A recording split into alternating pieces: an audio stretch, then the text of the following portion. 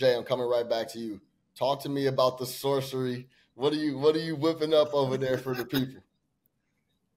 Yeah, man, like the Magic in this spot. Obviously they are on a back-to-back in this particular game, but they're catching 8 points. I think the Bucks have been way too hot as of late, in my opinion. They owned the Magic of like last year's, or like in the last past 3 or 4 years, they've absolutely owned the Magic. They had just won 9 straight games versus the Magic, but you start to see that flip this year. November 11th, the Magic beat them in Orlando 112-97. I know that Damian Lillard wasn't in that game, but I still feel like the Magic come to play in this particular game. They took a beating on Wednesday night versus the Miami Heat. I think they bounced back in this game. Maybe they need to get on the road to get back right, but I think the Bucks have been way too hot. Now, this is a long homestand for the Bucks, and I usually don't like to bet against that type of spot, but this is kind of like the kiss the wives, kiss the girlfriend and children goodbye type of spot here. They head out on the road trip for 4 games, and they're going to be on the road for Christmas as well. So I'm just expecting them to be possibly a little sluggish in this game. I wouldn't be a bit surprised if the Magic shocked the world and won this game outright. So I'll take the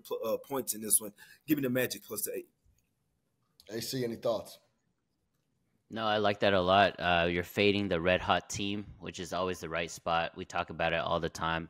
Buy low, sell high, and this is a great sell high spot on Bucks. So I like it, Jay.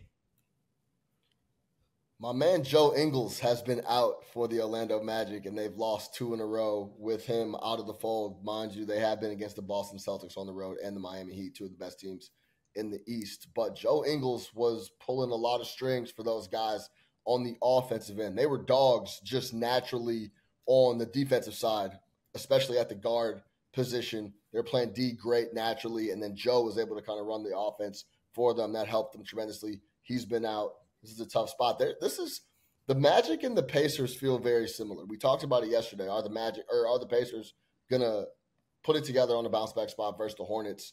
They got right today versus the Hornets, even though the first quarter came up a little short for us. A couple of our plays came up short, but they still had a bounce back spot and took care of business. The Magic and the Pacers feel very similar to, are they real? Are they not? Once Joe Ingles does get back in the fold, I do like them a lot more because he was just playing really good offensive ball.